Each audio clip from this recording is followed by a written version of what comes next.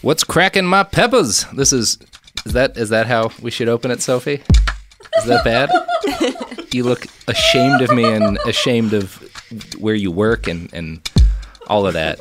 Shouldn't use that. Nick is literally climbing up on the roof, I think, to jump off. I'm Robert Evans. This is Behind the Bastards, the show where we tell you everything you don't know about the very worst people in all of history, one of whom is me, based on the reaction everyone had to that introduction. With me today in the studio, trying not to make eye contact with me because of their deep shame, are my friends Cody Johnston, Katy Stoll. Hey. Hello. It's okay. We support you. I just cocked my head kind of quizzically when you said it. You were the most forgiving of that. Like, all right, we'll roll with that. I mean, we did. There's no taking it out. You can't edit audio. It's not like video. Nope, this is it. No.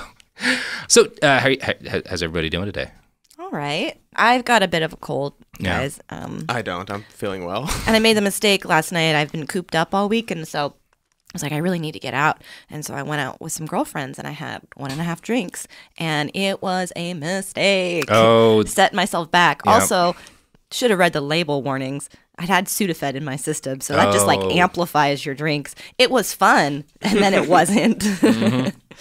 Yeah, you just like throw your immune system for a loop there. Yeah. Well, anyway, here I am. If I know one thing that will boost your immune system, it's spending roughly 2 hours learning about the Ku Klux Klan. Ooh.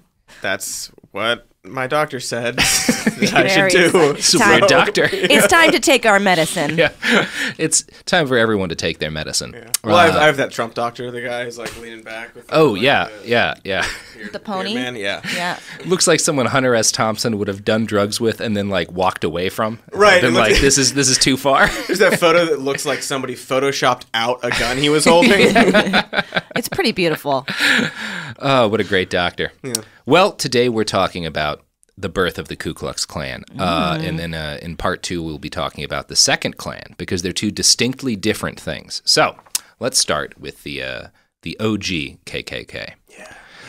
On April 9th, 1865, General Robert E. Lee surrendered to General Ulysses Simpson Grant near Appomattox Courthouse, Virginia. It is, in my imagination, one of the most satisfying moments in American history. You've got this rich, fancy, slave-owning asshole in like his like beautiful, pristine, bright uniform, handing over his sword to a working-class man, grew up poor in a filthy uniform, who has just been drunk off his ass for the last 30-some-odd years of his life. It's just a great moment to me. It's nice. Thousands of white supremacist soldiers would spend the rest of their lives knowing that an army commanded by this man and that included black men who had previously been owned by them had whooped them. It's a nice, nice to think about. Wonderful. It's a good moment. It's a good moment, but it bred a lot of resentment and anger among Southerners.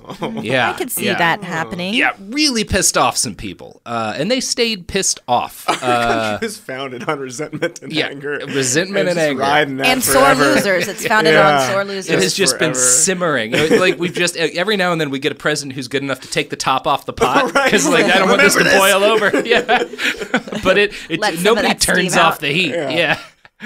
So yeah, that's the situation after Appomattox. You've got swelling back into the Old South from these armies that Lee had commanded. You've got tens of thousands of young men, many of them wounded, all of them armed and experienced in doing violence, roaming the countryside looking for excitement, and pretty hateful still of black folks. Pretty racist. That doesn't go away. Does not. Turns out. Terrible spoiler. Yeah, that did not just. They were just. You know what? I guess racism lost. Well, your argument was better. Time to give that up. Yeah. So they didn't really think the war was over, huh? Well, they all got the point that you can't fight the American government. Right. But they did not get the point that we should stop fighting for racism. Yeah, the debate was not over. The debate was not over. Right, They just were like, we can't make more cannons than those guys. They learned that lesson. Yeah.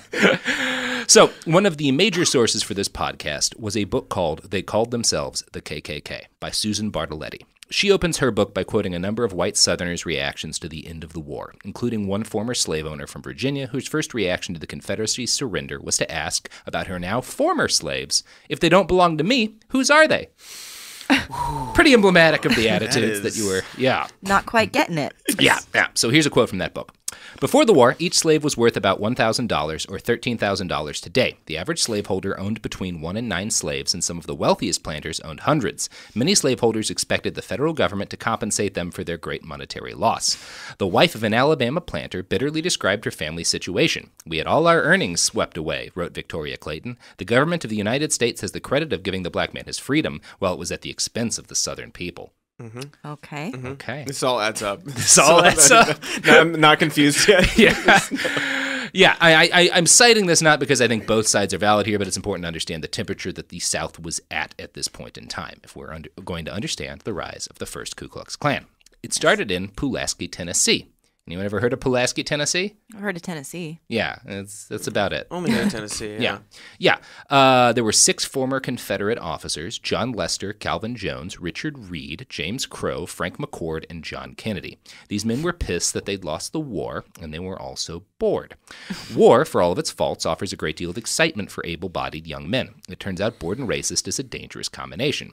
John Lester later recalled in his book, quote, "We could not engage at once in business or professional pursuits. Few had capital to enter mercantile or agricultural enterprises. There was a total lack of amusement and social diversions which prevail wherever society is in a normal condition." So everything's fucked up because of the war still. The South has been pretty ruined.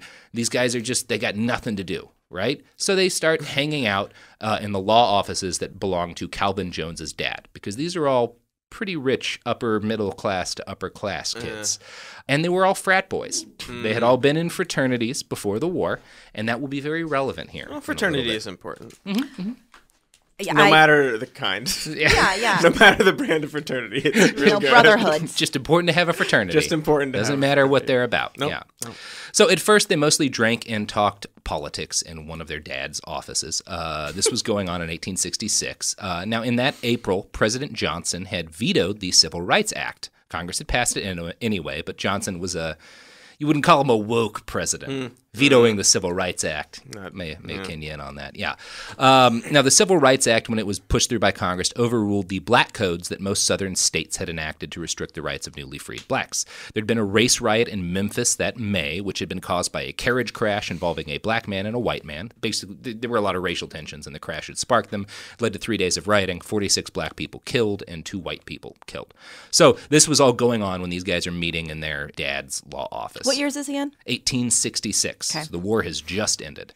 Now, depending on the source, I've read that the decision to make a secret society from these guys was made in either May, right after the Memphis rioting, or on Christmas Eve. Either way, it was somewhere in the latter half of 1866. Either way, it's poetic in some way. Yeah, it really fits one way or the other. But it was sometime in the later half of 1866 when John Lester told his friends, "Boys, let us get up a club or society." Well said, though. Yeah. Well said. Well said. Everyone talked well back then. Let us Racist get up twerps. a club or society. Let us get up a club or society. Now, prior to the war, the Ku Klux Adelphon had been a famous college frat for many Southern men. Kappa Alpha, as it was more commonly known, had been founded in 1825 before it was disbanded during the Civil War. There had been numerous KA circles throughout the South. The word Ku Klux itself means circle in Greek, and something about that imagery was inspirational to the 6 Confederate veterans drinking in Dad's office. Now, one of these men suggested they call themselves Ku Klux, and another modified that to Ku Klux because he thought it sounded better. The word Klan was added to the end since it also means circle. Susan Bartoletti notes that Ku Klux Klan can be literally translated to circle, circle. It sounds better than Ku Klux Club or Ku Klux Society. Ku Klux Society, yeah. The Ku Klux Boys. The Ku Klux Boys. James Crow, one of the former Confederates, noted, quote, "There was a weird potency in the very name Ku Klux Klan. The sound of it is suggestive of bones rattling together." Now, I'm all about admitting brilliance wherever I find it, even in the branding of racist assholes. And the name Ku Klux Klan is unfortunately an example of really good marketing. The proof in that is the fact that there's still people going by the fucking Ku Klux Klan today. You know, the name works. It worked, yeah. Yeah. It's got that sharp consonant sound. Yeah. It's you know. It's the Coca-Cola of racism. It sure is. Ew. Ew. Now, after they locked down the name, the 6 young frat bros did what frat bros do. They wrote out a list of dumb rules, secret rituals, handshakes, code words, and hazing guidelines for their new club. They also created fanciful titles for themselves. Frank McCord would be the president, but since president was a boring name, they called him the Grand Cyclops. Yes. John Kennedy was the vice president, a.k.a. Grand Magi. James Crow was the master of ceremonies, a.k.a. Grand Turk.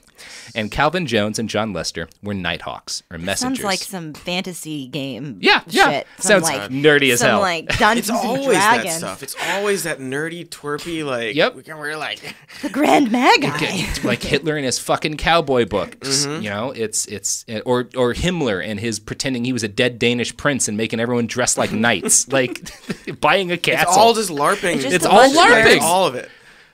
It's young kids who read too many books and want to like be that badass swinging a sword around. Yeah. Then get in power. And They're the hero, but like the enemy is like everyone not racism. Like They just can't bear the mundanity of normal life, guys. I also love how like this like there's always that feeling of like post-war like young men have nothing to do. You know, later on this would happen again, and we do football. We do football, Right. But like they're like we gotta do the KKK. Yeah. And I've heard it said, and there's a couple of different charity groups in parts of the Middle East, I know in Egypt in particular, that are aimed at like stopping young men from radicalizing. Like the best way to de-radicalize a lot of kids in like the Middle East is like soccer clubs and stuff. Right. Nothing else. You give them something to do. Give them something to do. Give them Or like inner- fraternity, but like fun activities. Yeah. not- Yeah, I mean, they do that different inner city programs to reduce youth crime and blah, blah, blah. Yeah, after school programs, they're good. They're good.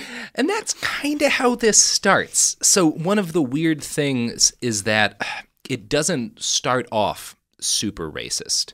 So I'm going to read another quote something. from they With called James themselves Crow? the KKK. James Crow, that's his real name. All right. What? Nothing. Nothing. Go on. Go on. Quote, their organizational work done, the Klansmen raided a linen closet. They pulled white sheets over their heads, cutting 2 holes for eyes and another for their mouth. Then they raced outside and leaped astride their horses and swooped through the town streets, whooping and moaning and shrieking like ghosts.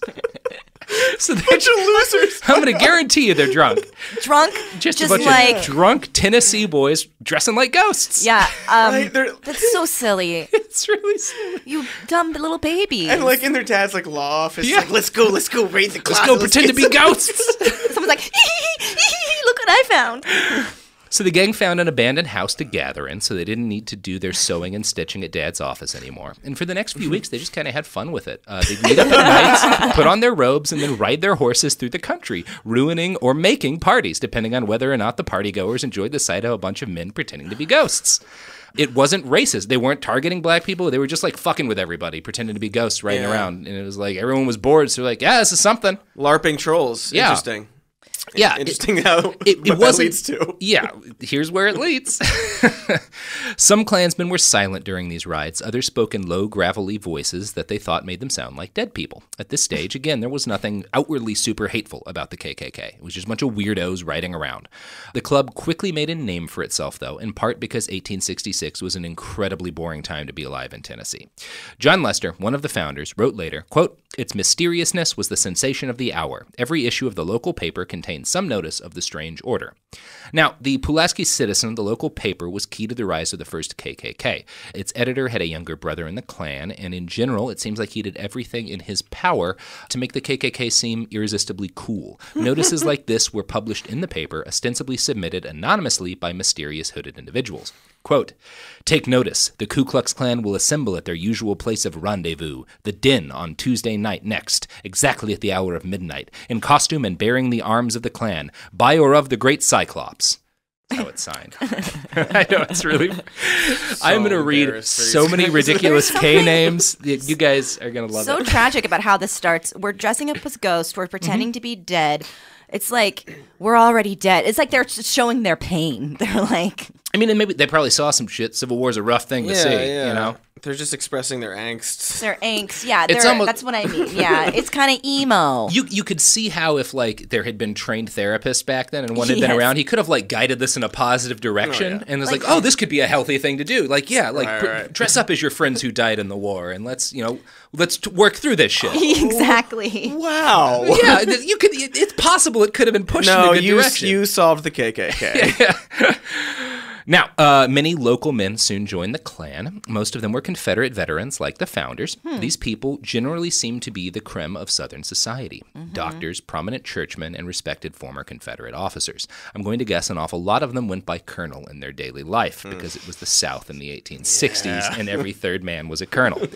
Now, for some early Klansmen, the thrill must have been the chance to see august members of society debase themselves in preposterous hazing rituals. For example, the KKK had a secret initiation. First, the initiate would be blindfolded and asked ridiculous questions for the sole purpose of embarrassing him. After he'd answered enough, the Grand Cyclops would say, "Place him before the royal altar and adorn his head with the regal crown." Then they would all chant an oath, which the oath was, "Oh, would some power the gift to give us to see ourselves as others see us." And then, after the initiate finished reciting these words, the blindfold was untied, revealing a mirror that showed the man himself wearing a regal crown, which was in fact a donkey hat. Now, they called themselves the KKK. It doesn't go into more detail, but the Southern Poverty Law Center describes that donkey hat as 2 large donkey ears. So it was like a joke. It was like, look how silly you are. Yeah. Yeah, They're right. having fun. And then everyone would laugh at the guy looking silly in the thing, and that was the initiation. So it's like, It's like some light hazing, just little light hazing, little poke not of fun. hateful. That doesn't sound so bad. Yeah. Doesn't sound so bad. Sounds good. I want to join. It sounds great. I'm selling the Klan right now. I hope this It's like works a little out. bit- it's kind of edgy. It's kind of fun. Kind of fun. You can see the appeal. Ugh. Especially if it's 1866 and there's fucking nothing Yeah, going on. I mean- boredom really is a driver for some awful behavior. Yes. It's very sad, actually, to me. And so pathetic. Yeah, right. That's where it starts. So in his book, Ku Klux Klan, Its Origin, Growth, and Disbandment, John Lester claims the Klan spread almost by accident at first, essentially as an old-timey meme. Quote, "During the fall and winter of 1866, the growth of the Klan was rapid. It spread over a wide extent of territory. Sometimes by a sudden leap, it appeared in localities far distant from any existing dens. A stranger from West Tennessee, Mississippi, Alabama, or Texas visiting in a neighborhood where the order prevailed would be initiated and, on his departure, carry with him permission to establish a den at home. These dens were loosely connected, and any central control by the Grand Cyclops of the Pulaski Clan was more formal than literal." It's hard to say those words. It really is. You're gonna It's hard hear- to listen to them. That won't even qualify as silly by the time we get done with all the titles they're going to You're be. gonna normalize all I this know. stuff. So, at first, at least according to one branch of scholars, the KKK was mostly a way for bored young white veterans to drink and play pranks on themselves and others. Since all these guys were racist as fuck, the relatively good-hearted pranks against their fellow white people soon gave way to distinctly less fun pranks against black people. Luckily for us, back in the 1930s, Franklin Delano Roosevelt had a bunch of interviewers go out and talk to former slaves. These people were very old at the time, but there were still a bunch of them alive. And these people were asked about their experiences with the KKK, which had just had its second resurgence in the 1920s. So I'm going to read you a quote from Henry Gary of Birmingham, Alabama, relating the tale of an early Klan prank. Now, when these interviewers would talk to these former slaves, they were given the explicit order of preserving their diction as much as possible. And I am not going to read that in exact diction because I think that might come across as like a caricature. Sure. I'm going to try to translate it as well as I can. There's also a hell of a lot of N-words in these. There's a debate to be had when you're reading like a scholarly document about whether or not you read the N-word to preserve like the I'm not going to say it because I don't think that's like a really saying good it, choice. But Yeah, there's a debate. Who likes saying it? So. Racists. Yes. But like if you're like a lecturer and you're reading like Confederate documents, there's an argument to be made. Yeah, absolutely. But I'm just not going to say it. So here's Henry Gary of Birmingham, Alabama, relating an early Klan attack or prank. "My daddy went over to where he was sitting on his horse at the well. Then he, the Klansman, said, N-word, 'Get a bucket and draw me up some cool water.' Daddy got a bucket, fill it up, and hand it to him. Captain, would you believe it? That man just lifted the bucket to his mouth and never stopped till it was empty. Did he have enough? He just smacked his mouth and called for more. Just like that, he didn't stop till he drunk 3 more buckets full. Then he just wiped his mouth and said, 'Lordy, that sure was good. It was the first drink of water I've had since I was killed at the Battle of Shiloh.'" Now, other interviewed freed people claim that the water trick was accomplished by the Klansman holding a bag under his robes that they poured the water into, right? So they would have like a tube running from their mouth and they'd pour it in or something like that. Klansmen also stole bones from dead people so that they could pretend to rip off their own arm and then hand it to a freed person. The goal was to scare black people so that the newly independent black farmers would move away and black citizens would stay out of predominantly white areas. John Lester claims that the switchover from the prank-based Klan to being regulators, as he puts it, happened accidentally when they realized that black people who walked past their den got scared by the lictors out guarding the door. When asked their names, these lictors would reply, a spirit from the other world. I was killed at Chickamauga. So these guys are pretending to be dead Confederate veterans, and they realize, this is scary to people, and they start taking it further and taking it further. So we're going to talk about where this all leads and how it leads to an orgy of unspeakable violence. But first, are you guys in the mood for ads? Oh, yes. It's the only thing I want right now. It's like sunshine on my soul. All right. Products!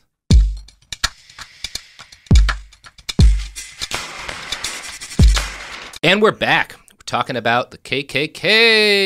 Yay. So I'm going to read you another bit from John Lester, sort of explaining, the evolution of the Klan from like harmless pranks on everybody to really just screwing with black people. Right. It's just a prank, bro. Yeah, just a prank, bro. Until it's not quiet. Until it's just racism, bro. Kind of like Reddit. Yeah. It's just racism, bro. Yeah.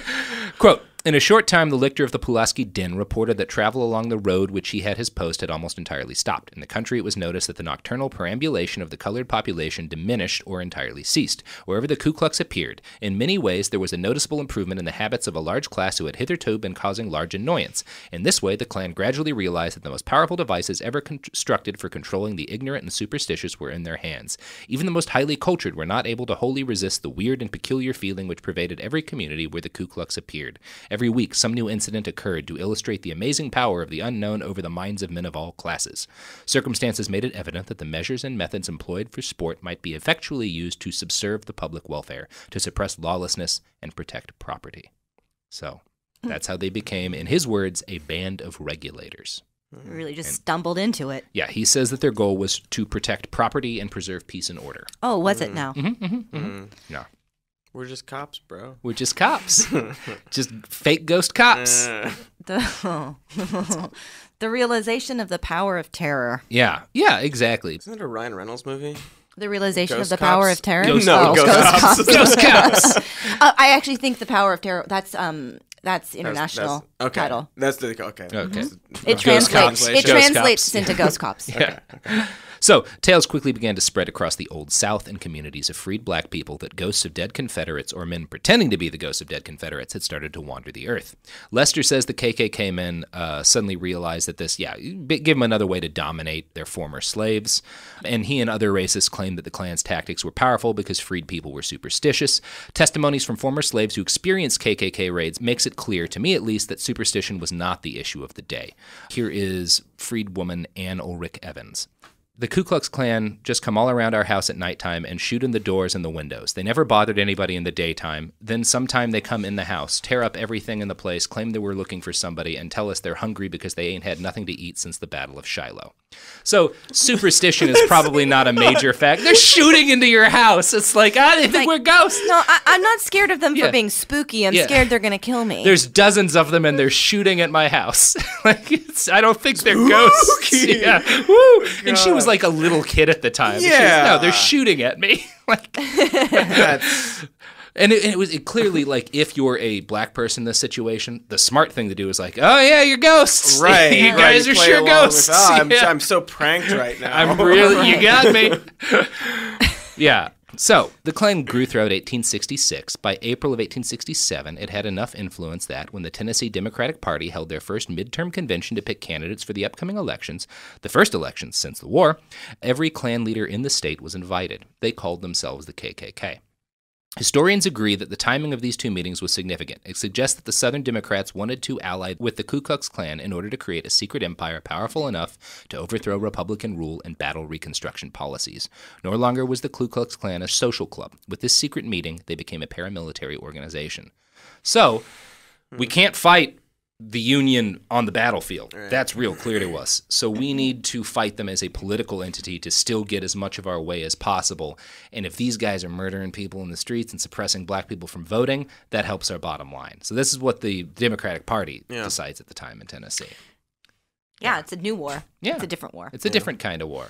Yeah, smarter same, kind of war. same war, different. Yeah. Kinda. So, during this convention, the Klan laid out their official prescript, declaring that they, quote, reverently acknowledge the majesty and supremacy of the divine being and recognize the goodness and providence of the same.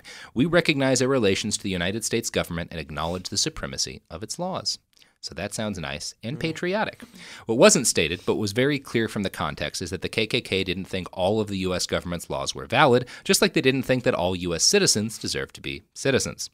Now, during that election season, the RNC put together a document as well. DNC put together a document as well. This was the RNC, because the Republicans were putting together a document on they sent a guy named Schurz around the South to observe the different kinds of people and classify Southerners into groups so they could try to figure out a strategy for winning elections in the South still, even though, again, the Republicans had very little power electorally in the South for most of the post-war period. So how things change. Oh, how things change. So this guy Schurz divided the Southerners he met into 4 distinct groups. Here's how he described the largest group of Southerners. They, quote, have no definite ideas about the circumstances under which they live and about the course they have to follow. Their intellects are weak, but their prejudices and impulses are strong, and they are apt to be carried along by those who know how to appeal to the latter. So, that's his description of the bulk of the South. He noted that these people had all been thoroughly convinced that further armed resistance to the state was not the answer, but he warned that they were still willing to do violence if the right justification arose. The KKK, in essence, weaponized these men, and that fact was clearly its goal by this point. So once the Klan prescript was completed, the Ku Klux Klan declared itself the Invisible Empire. They divided the nation into different realms, dominions, and provinces, and prepared for their organization to expand across the nation. The goal was for the Klan to be its own secret country of racists inside the United States, with its own government dedicated to the overthrow of every aspect of real society that was not focused around white dudes. The prescript included a list of titles for all their members. Oh boy. Okay. Oh boy. Okay. Okay.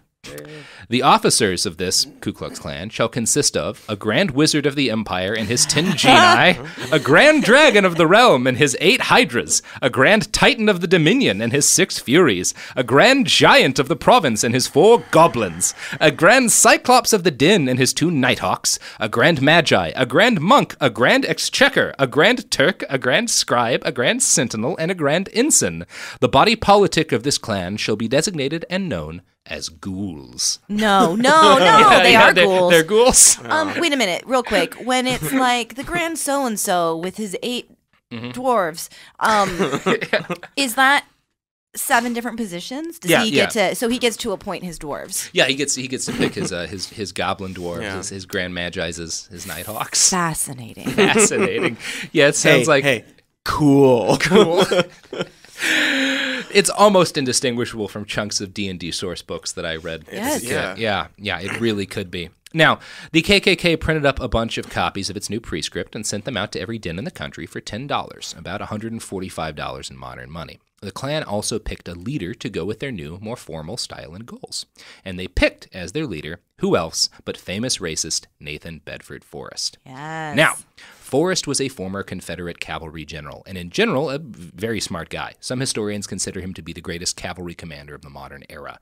I've read people who will argue that it took the European powers until 1915 or 16 to figure out some of the things he knew at the start of the Civil War. So he's very good at fighting, and is like one of these Not good enough.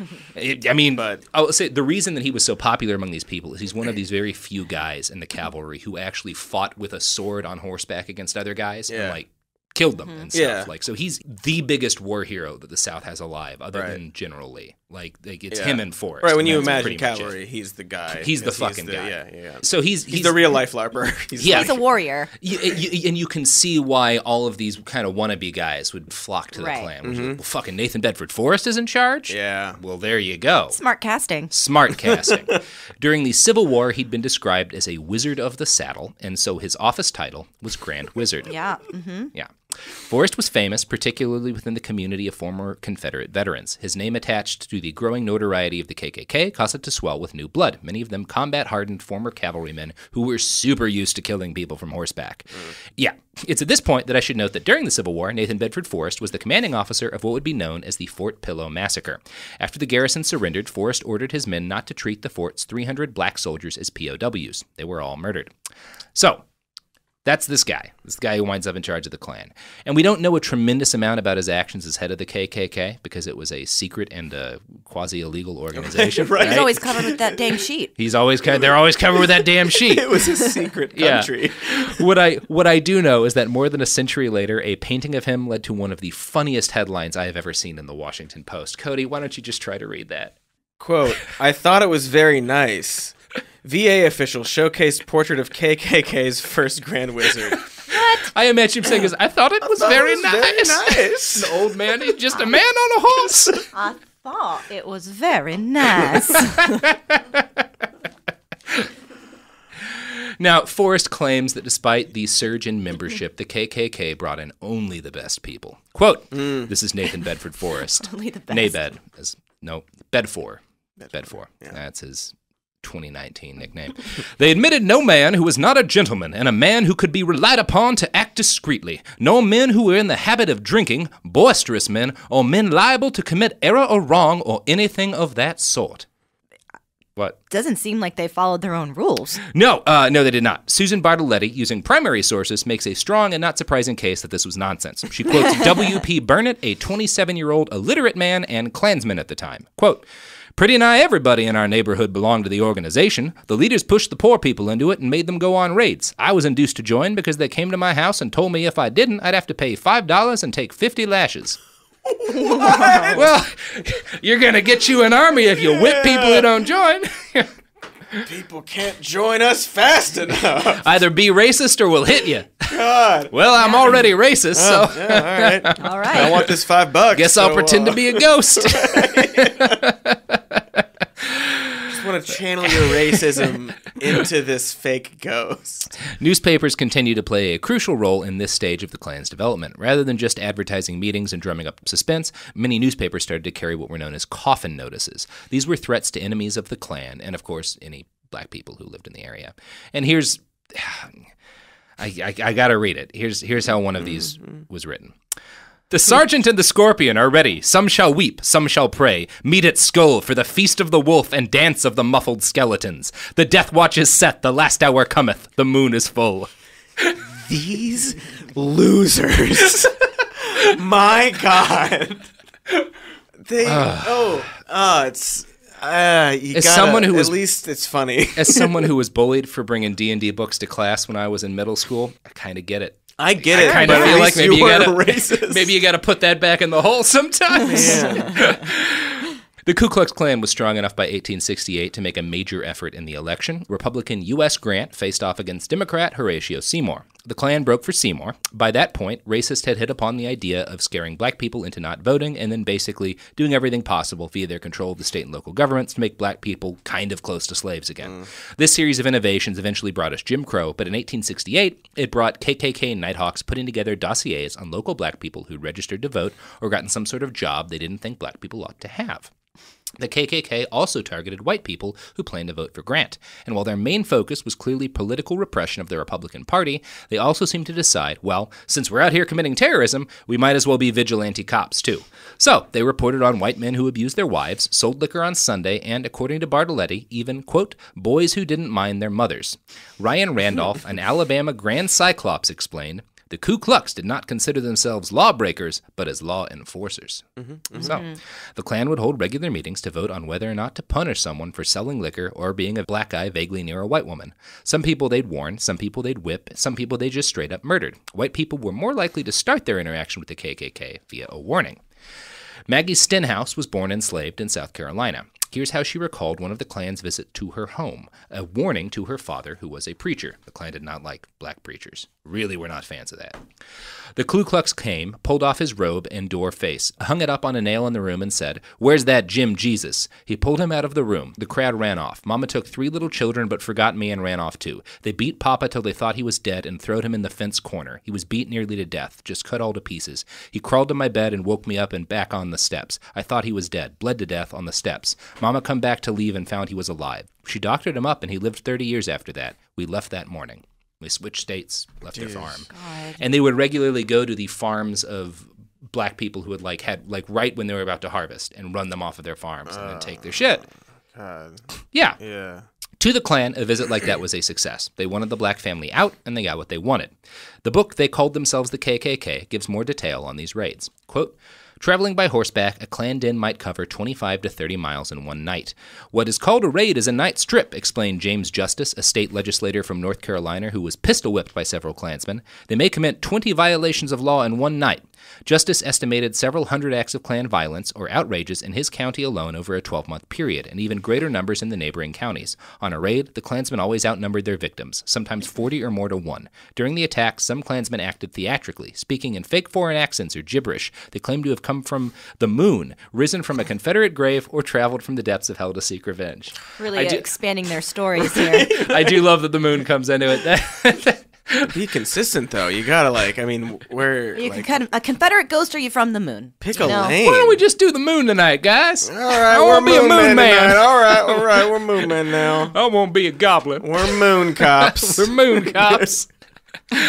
Another great TV show. Oh, I would totally watch Moon Cops. Moon Cops. Who do we get? John Goodman. Oh, yeah. John Goodman and, what's his name? Crazy Teeth. He was in the second Predator movie. Crazy Teeth? Crazy Teeth. He's also Crazy Teeth. His son is in Starship Troopers and also is a fucking weird-looking guy. Can we have Henry Winkler just for fun? Yeah, he could be the commish. Predator man. Who's this Predator? He was like the FBI agent. Yes, that's him. Show Cody the picture. He'll find the name. This is working well for... Gary Busey. Gary Busey. Yeah, Gary yeah. Busey. What? John Goodman and Gary Busey are Moon Cops. Okay, I can see that. How that did it take so that's long? better than It took way too long. Wow, I'm ashamed a little bit. I mean, I didn't know any of those clues, but I'm also excited to see Moon Cops. Moon Cops. Yeah, it's in production. It's in production right now. It's already been greenlit. Henry Winkler. He doesn't have to. The but Fonz I plays just the think commissioner. Then he adds something beautiful to everything he touches. So It's true. It would be nice, since you're gonna have these guys who are both loose cannons, if the chief was actually really calm and chill. Sure. The chief of the Moon Cops. Yeah. Kind, sort of supportive. And bakes them muffin baskets after a raid goes bad. Yeah. He's moon baskets. Moon. He's the base from which they spring Exactly. from the moon. He's the anchor that gives them license to soar. Also, they're from hell and they're ghosts. And they're hell ghosts of the moon. This is By important. the way. I know there's a lot of casting agents out there, or Netflix. It's free. Yeah, come on. You're making so many shows. Come on. Make Moon Cops.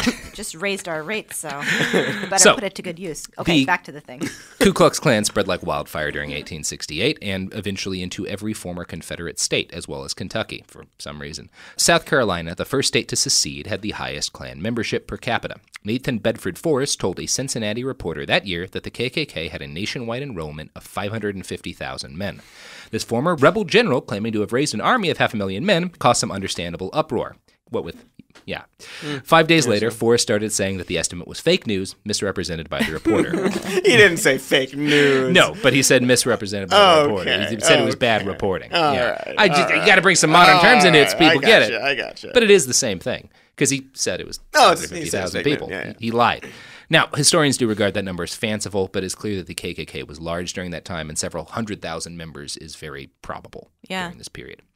Now, not all of the Klan, as we already stated, were virulent racists. Many of them were just poor guys who were like, everyone else in town has joined, and we're going to get fucking shot at. They're just going to come by our house and fuck us up, so we might as well join the Klan. They probably were a little racist. I mean, everyone we're not calling them woke, but they wouldn't have been fucking with people otherwise. But they're just like, Junius... They just would have looked the other way and not cared too much. Yeah, it was the South in 1868. Right. That counts as woke. Right, not actively shooting at people who aren't white. I'm a progressive. I don't think they have to die. I'm a progressive. I don't load a bullet in my gun when I fire it near the house of a free I'll look person. the other way. Yeah. You're welcome. You're welcome. Junius Tyndall, 19, went on 3 raids with the Klan. He reported later, quote, "I was pressed into the order, for they said we had to keep the Negroes down. They said we had to keep them from overrunning white people." One of his raids was to scare off a group of black people who planned to hold a dance. Clearly a threat to white supremacy. Yeah. Here is another quote from that book. They called themselves the KKK. Today, psychologists explain that people who join groups such as the Ku Klux Klan are insecure and feel a need to do something that makes them feel powerful or superior. Perhaps W.E.B. Du Bois, historian and civil rights leader, understood Klansmen best. These human beings at heart are desperately afraid of something. Of what? Of many things, but usually of losing their jobs, being declassed, degraded, or actually disgraced, of losing their hopes, their savings, their plans for their children, of the actual pangs of hunger, of dirt, of crime. Yeah. Still fits. Feel like. Psychology. Yeah. I always love stopping by here and hearing passages about today. Yeah. That are just as applicable today as they Just were. human nature here. Yeah. We hurt others because we are afraid and are in pain. I am scared, so I'm going to shoot a gun at someone who doesn't look like me. Well, yeah. They don't look like you. They don't look like me. Yeah. So Who am I if I don't have someone to hate? Maybe Yeah. it's their fault. You ever think of that? Yeah, it's their fault for not looking like me. There you go. You know what? That's not a good way to segue into an ad. No, it's so terrible. It's a terrible way to segue into an ad. Segways are nice. They killed that guy. Paul Blart? No, the guy who owned the company. Yeah. Oh. This is off the rails as an ad. Wow. You tried, though. You tried to make it better. I did try. Anyone got a product you want to plug before we roll in? Just a random product? Anything you like? I'm enjoying this coffee that I've been drinking. I'm not a fan of cold brew usually, but today it's okay. So if you like coffee, pick up a bottle of whatever kind of cold brew we have at the office. Nobody here remembers the name. Don't tell us the name, Sophie, if you do. Just guess. You'll probably be right. Or not. And if you don't want to spend the money on that, just make your own. Yeah, just let coffee get cold. That's how ads work, right? That's how ads work. If you don't want this button. Products!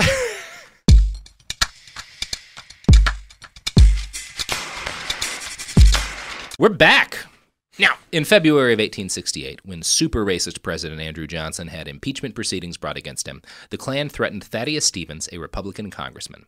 Quote, "This is a free country, and by heaven we will not submit to your damnable laws any longer. If we have not the power to remove the laws, then we will remove those who make them." It's a letter they sent him. So, there was a lot of bloodletting all throughout the South during this period in the run-up to the election. South Carolina and Tennessee were particularly dangerous places, and black people were regularly beaten or murdered for registering to vote or helping other people register to vote, or even sort of looking like they might plan on voting someday.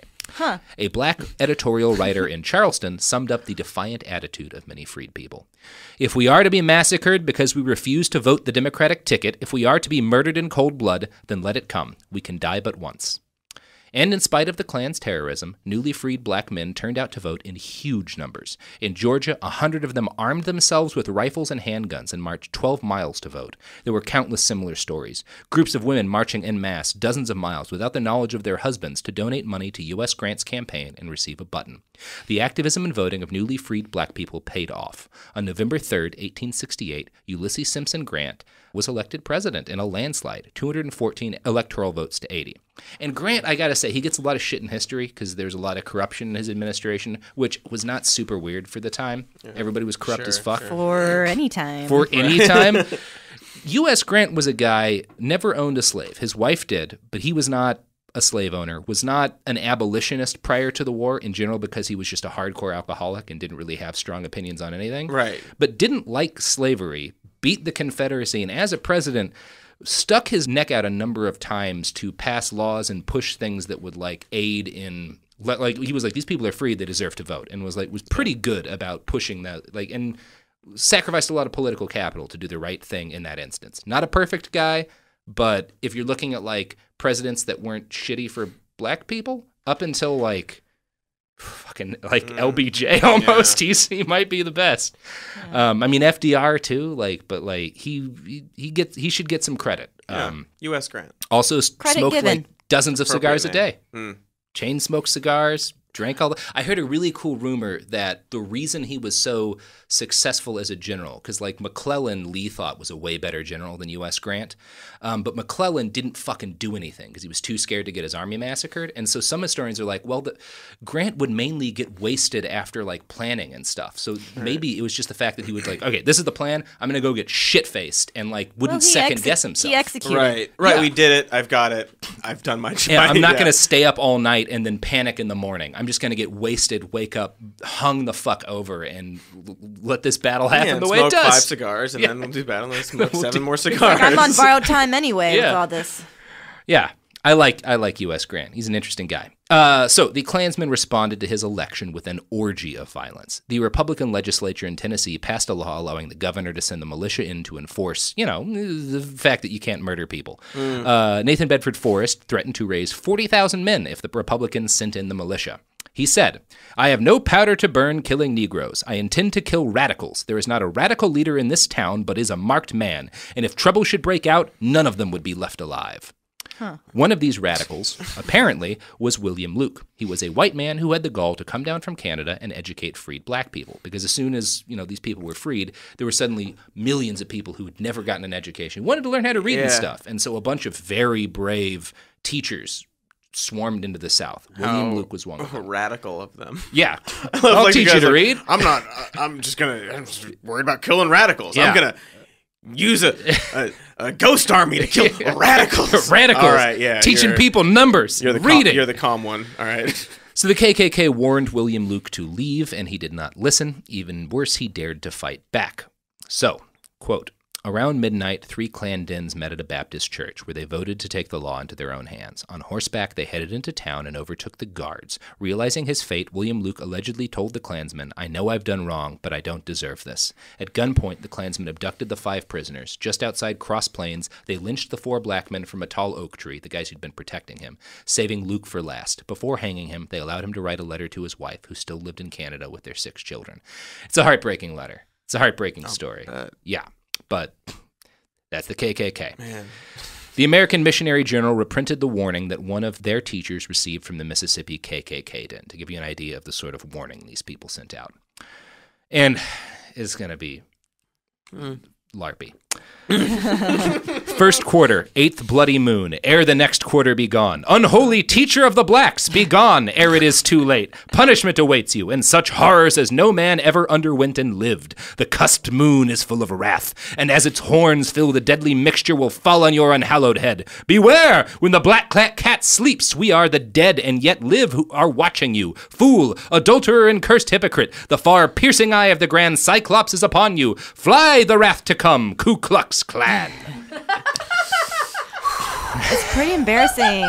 You talk like that way around your kid. Like they save it all up for these kinds of correspondences. They save it all up for these kinds of things. They were just if fucking Gary Gygax had invented D&D in 1861, yes, we might have been saved a lot of trouble. They just wanted to talk like that with their buddies. Yeah. Really some impulses that might have been redirected away from murdering people. Yeah. Just let's bring that over here. Yeah. There's a productive way to do that. Right. Have you thought about writing short fiction? Take the sheet off. Here's some dye. Okay. Lovecraft was just as racist as you, and people still read his stuff. There you go. Have you heard of what his cat was named? Don't. Have you not? No. It was the N-word. Really? Yeah. I knew that. I forgot about that. Yeah. It's really bad. It's really bad. Oh, why didn't you write books? The KKK continued to raid after the disastrous 1870 election, during which the Democrats lost again. All this violence was, eventually, too much for the president. Ulysses Simpson Grant was not a perfect man. He himself would have been the first person to tell you that.